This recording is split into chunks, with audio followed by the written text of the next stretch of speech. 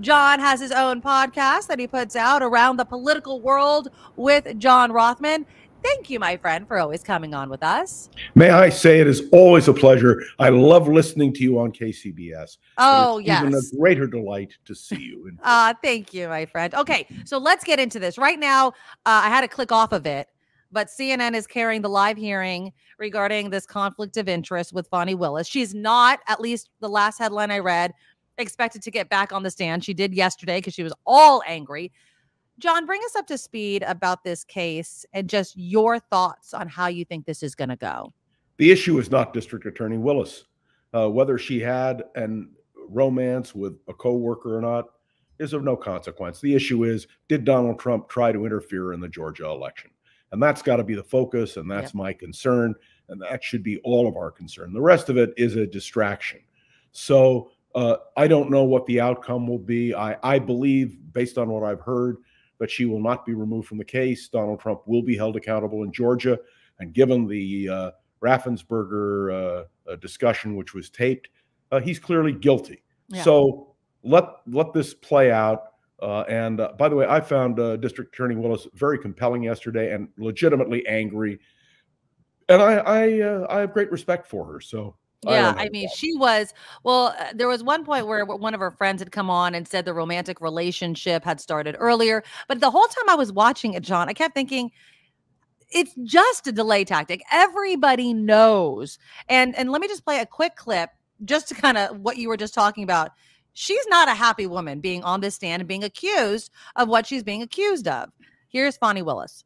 Well, no. Look, I object to you getting records. You've been intrusive into people's personal lives. You're confused. You think I'm on trial. These people are on trial for trying to steal an election in 2020. I'm not on trial, no matter how hard you try to put me on trial. So my question was, do you have any problem? I object to getting any personal records of mine. We're not dealing with privilege through a witness. And I'm not, no, I'm not dealing with privilege. So you can just see her right there, John. She's not a fool. There was another point about the fact that, that she needed Wade and that she needed his money. And she basically said, she's like, the last man that I've ever needed money from was my father when he took care of me. My daddy. Exactly. My daddy. And she very strong. And I think that scares Trump because he knows that he cannot intimidate her. And this case is extremely strong, in my humble opinion. So it's strong, and I believe in the end, justice will prevail, and it will be proven that Donald Trump tried to interfere in the election in Georgia. By the way, it's not just this court that's considering it. Mr. Smith in Washington is also dealing with election interference, which includes Georgia. So Donald Trump is stuck. Not only that, now he's going to have to sit in a courtroom. Yeah. And he's not going to be able to campaign. And here he is, still protesting that he should have immunity. Yeah. Rubbish, I say. This is a case which should go to the Supreme Court.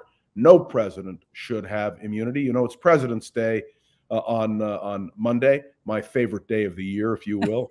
And to think that the American presidency is reduced to this is just tragic. Let me also point out while I'm doing this that the death of Mr. Navalny, which I heard very early this morning, I think about midnight, a little later our time, and the fact that the president, while you are on the air, while I'm talking to you, I believe Joe Biden is going to speak to the nation about it, is the ultimate tragedy. Can you imagine Navalny, who we've all watched? We've watched him on MSNBC, we've watched him on CNN, we've watched him on CBS. I think we even watched him on Fox. He has been everywhere.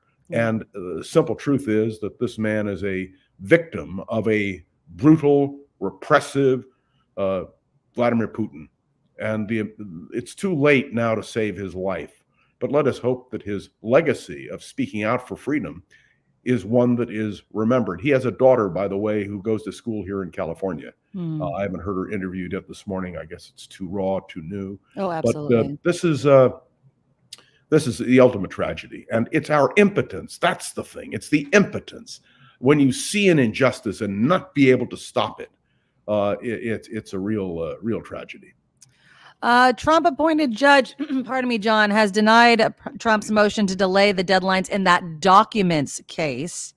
Also today, or actually yesterday, a hearing was set March 5th for the hush money case. And as I had mentioned earlier, Trump will also learn today, or is expected to learn today, how much he has to pay in penalties for the civil fraud trial in New this is York. a disaster for Donald Trump. This is, and deservedly so. Let me quickly tell you that the fact that he is going to be held accountable, have to be in a courtroom, is something that is critical. The fact that the hush money case is going to play out is very important. The fact that that all of these stars, if you will, are aligning, make it critical. But you know what bothers me? I talk to Trump people all the time. People email me. I don't know why and you talk punish to me. yourself, John. You punish yourself. No, you know something? It's the way I learn. Yeah, I that's true. learn when I hear the opposition. When we were on KGO, Nikki, I always listened respectfully to the Trump supporters. I argued with them, but I always knew they had a voice. What's tragic is Trump supporters that I've been talking to don't see it. They see it as a conspiracy. Right. Well, talk about a conspiracy. It turns out the impeachment of Joe Biden is based on a falsehood, a lie. And do you think that that was covered on Fox? Absolutely not. They intend to proceed as if Joe Biden is the crook they believe him to be. The fascinating thing, and I really listen, because to me, the media today is in a sense a window on the world. I listen to this trial taking place in Georgia, or to the question of hush money, or what's going to happen today when Donald Trump is going to get his comeuppance on corrupt business practices. And by the way, he's guilty. This is not a matter of whether he's guilty or innocent. This is only a matter of a penalty. Right. I hope he gets everything he deserves. But here's the question for all of us. Will Trump voters, will Trump supporters understand the corruption of this man? And that to me is the critical question, because there has to be a reckoning with Republican voters who, by the way, fascinating. I heard a poll today. 1/3 of Republican voters believe in that Taylor Swift conspiracy theory from the Super Bowl. Can you believe it? Well, I guess I should believe it. Exactly. Because it's like the QAnon stuff. It just keeps going. Well, I mean, you can always, if you believe in anything that Trump says, then you'll just believe anything they tell you. And I've already heard it regarding, the FBI informant that lied about the Biden case. They'll say, oh, the deep state got to him. I mean, they will literally create whatever narrative they need to, even if it contradicts things they already believed, simply because the truth is too hard for them to accept. The truth is too hard that this guy's been conning them from the very beginning. And what are they going to do today when in New York, Trump is fined for his business practices? Remember, the man. And it could be a lot of money, John. Well, they're talking over $300 million. Exactly. Possibly. But it also has to do with whether Trump will be licensed to still do business in New York, whether his sons, Eric and Donald Jr., will be suspended in terms of their ability to practice in New York. There are so many implications here. And how do you dismiss it? You know what they say? This is all the Biden Justice Department. Exactly. Biden is after him. And you have to understand, most of these cases have nothing to do with the federal government. No. They have to do with state governments. In New York, the question of his business practices has to do with his business practices. It doesn't even have to do with politics. Exactly. But years ago, some of you will remember when we were on KGO, I played the theme music from Elmer Gantry, the great movie starring Burt Lancaster, which is about a flim-flam artist. Donald Trump is a flim-flam artist. And may I make another comment? We are now facing the death of Navalny. Yeah. But more than that, we are facing the fact that Donald Trump is saying if he is elected president of the United States, he's going to withdraw from NATO. Yes. And, he can't do it legally because Congress passed a law.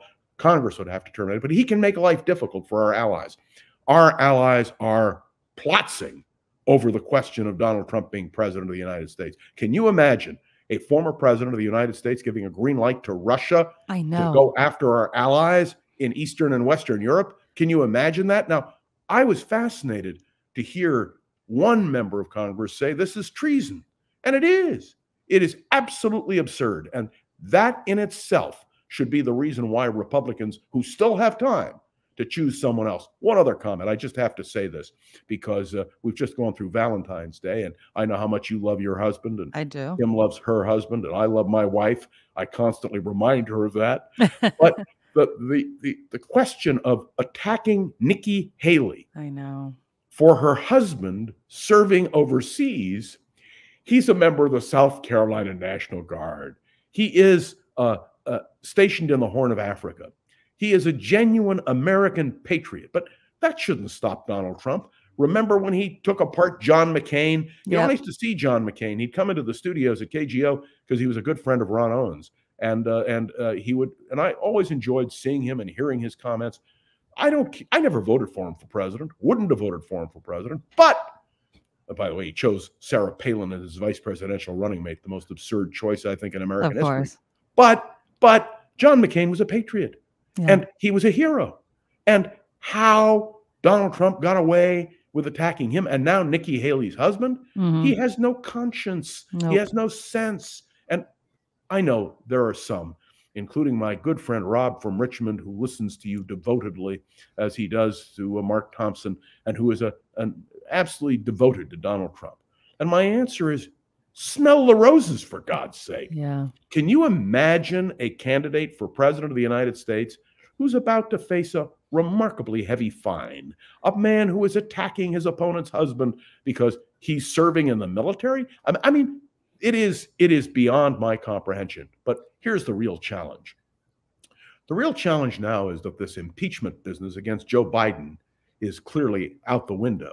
And this whole question of impeaching Mayorkas by one vote, and they're going to stick to it. By God, they're going to. Of course they are. Of course they are. This is a shame. Nikki, I've told you before, I was a Republican. If I turned my camera just a little bit over here, you would see a whole section of my library on the Republican Party. I have been called a scholar of modern republicanism, a historian of the Republican Party. When people ask for commentary on Republican issues, I very often get the calls from the national media. This is not the Republican Party. What it is what Donald Trump Jr. has said. The Republican Party is dead. He said this on the Ellipse on January 6th. He said, it's now the party of Donald Trump. Yep. Well, we shouldn't have in this country one-person political parties. And the Republican Party is going to have to go through, like any addict, it's going to have to go through a period of recovery. Yeah. And we can only hope that they get their balance back. Enough of my diatribe. Well, I like that you say that, though, because, John, I would say that the most current example of how the Republican Party is without its own platform, is only going to follow in whatever Donald Trump says, is, of course, that bipartisan border bill. Is that going to wake up any Republican lawmaker saying, wow, this bill did more for border security than we've seen in decades, and we let it go because Trump didn't want us to pass it because it would give Biden a win, and then he couldn't use the border as a political issue to run on. I mean, the Republican Party has proven to be so ineffectual that literally had in their hands something they have been asking for, and they still turned it away because of their dear leader. I just don't understand it. Well, that's what a cult is. Yeah. And they're afraid. And you know, the person who was severely damaged is Mitch McConnell. And I'm no defender of Mitch McConnell. Yeah. But here is a guy who really staked everything else. You know, it is the ultimate tragedy that the Republican Party doesn't get it. And this is something that hurts the United States of America. So we'll have to see how it all plays out.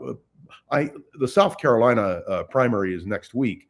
And so we'll have a session together before the South Carolina primary. But it will be very interesting for me to see how Nikki Haley does in the state of South Carolina. But it would appear, unless something dramatic happens, and I think all these court proceedings may make a difference, that Donald Trump will be the Republican nominee. And you know what no one else is talking about, Nikki, and I just want to mention it to you. Please. If you were an insurance agent and you looked at an actuary cable and you had two candidates for president in their 80s, or one approaching 80, what is their life expectancy on that actuary table? It's not very good. Low, very low. So the question becomes, who will be the vice presidential nominee for Donald Trump? We know that Kamala Harris will be the nominee for vice president with Joe Biden. And the right-wing media keeps blasting her. And by the way, a lot of what they say is complete Oh, yeah, it's still nonsense, yes. But it doesn't matter at all. They just don't like her because she's a woman, and she's a woman of color. Let me tell you, I was the first radio talk show host in this country to interview Kamala Harris on KGO when she wasn't an elected public official. She was simply someone in San Francisco who was advocating on a particular issue dealing with the sex slave trade among younger women. I was impressed by her then. I am impressed by her now. And the ridicule that is heaped on her is unjustified. Yeah, absolutely. The best historical example I can come up with is the ridicule heaped on Harry Truman. You know what they used to say about Harry Truman? To err is Truman. That's right. He was called the senator from Pendergast because he got there because a boss put him in the position. Harry Truman proved to be a great president. I don't know whether Kamala Harris will be a good president or a bad president, but the odds are what you do with every president, well, we can talk about next week or during President's Day, which I will do on my own podcast, is how you judge a president. And so I only wanted to throw that out because we better start thinking about the fact that this will be an important election in terms of the future. Yeah. And who Trump chooses for vice president will be a good indication. You mentioned, by the way, earlier, Tucker Carlson, who is not a journalist at all. Right. He's a hack. But I will tell you that Donald Trump lists Tucker Carlson as a potential candidate for vice president. He's said it publicly. I just, we should only be so lucky that he should choose Tucker Carlson. But then again, I have to tell you, I listened to Elise Stefanik, who is the #3 Republican in the House of Representatives, and who really wants to be vice president, and was asked the question, if she had been vice president instead of Mike Pence, how would she have ruled about the Electoral College vote? And she said she would have sided with Donald Trump. Yeah. Do you want that kind of person as vice president of the United States? Absolutely not. Absolutely not. These are things, all of which we're going to have to deal with. We're going to try to deal with it as effectively as we can.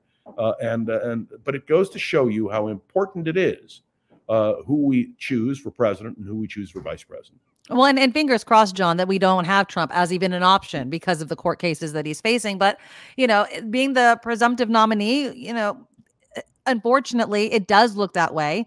I hope Nikki Haley doesn't suspend her campaign or drop out or anything like that. What happens if this afternoon? I can't wait. I my afternoon nap is out the window because I've got to find out what happens. If he is fined $300 million, what's he going to do? He's going to ask everybody else to pay for it, John. That's what he's going to do. He's going to send out a campaign mailer and everyone else is going to pay that fine. That's what's going to happen. If you're going to give money to anything, it should be to Nikki Maduro's program or Mark Thompson's program or Kim McAllister's program. Not Donald Trump. No, of course not. And you can't trump that. But that's exactly what's going to happen, John. He campaigns on his legal troubles and other people pay the fines. I mean, that's a big fine. I don't know, how quickly he'd be able to do it, but Trump has that name Teflon Don for a reason. And I don't know if the Teflon is wearing out. I hope it is. But again, like you, we'll have to wait and see what happens. I know we're running out of time, but I do want to make this really clear. I would say perfectly clear, but it recalls my days with Richard Nixon. There are still people who believe that Nixon was brought down by the deep state. Yeah. I urge you to listen to Richard Nixon's own words in his interview with David Frost, where he says he impeached himself. He did it to himself. He handed his opponents the ability to do him in. Nixon was at least intellectually and politically honest. Donald Trump is neither intellectually nor politically honest. And by the way, I do want you to know, I know the difference between Nikki Maduro and Kim McAllister, unlike Donald Trump, who does not know the difference between Nikki Haley and Nancy Pelosi. Exactly. I mean, this is the kind of thing that you can only make up. There will be books written about it. In fact, Nikki, I'm going to make a date with you in 20 years. You and I are going to sit and talk about this stuff, and we're not going to believe what we have been through. I am waiting now, and when we're finished, to listen to what the president has to say about the death of Navalny. I do want to indicate to you, and some of you will recall on my program on KGO, I spent a lot of time on that. And if Karen Reed, our former producer at KGO, is listening, she was really the instigator early on on the Navalny question. She was the one who said, John, you have to talk about it. And I said something that I now regret. I said, I'm not sure our audience is interested in foreign policy. It was a tremendous underestimation on my part of the significance of foreign policy. And I will not ever make that mistake again. And Karen Reed, if you're listening, thank you for reminding me then. And I'm glad to remind everybody now, the death of Navalny. And we are going to hear, I think CNN is going to replay the special they did. 60 Minutes may replay their interview. Listen to it. Not that he was always right. Not that he was, he has become a martyr in the cause of human freedom. And I was drawing the analogy. This is the Russia of Stalin took care of Raoul Wallenberg, the great Swedish diplomat who was arrested at the end of World War II, sent to the Gulag and perished there after saving the lives of tens of thousands of Jews. And the world could do nothing for Wallenberg except mourn him. But we in the United States did something special. We made him an honorary U.S. citizen. And I would suggest that there should be an initiative in Congress, too little, too late, to make Navalny an honorary U.S. citizen as well. We should honor him in death. We weren't able to save his life, but maybe we can make his legacy mean something. So that is my suggestion for the morning. John Rothmann, Around the Political World with John Rothmann is a very quick, short podcast, but it's loaded with political information. He is the expert. He joins us every Friday with a political roundup. And I appreciate you so very much for coming on with us, John. Your insight is invaluable. And we'll talk again next week. Good. And may I urge people, do support the Nikki Maduro program. They'll flash on the screen in a moment how you can do that. But if you want these kinds of independent voices, Nikki, Mark, Kim, myself, although I'm still a freebie, I want you to know that your support is critical. I don't say this lightly.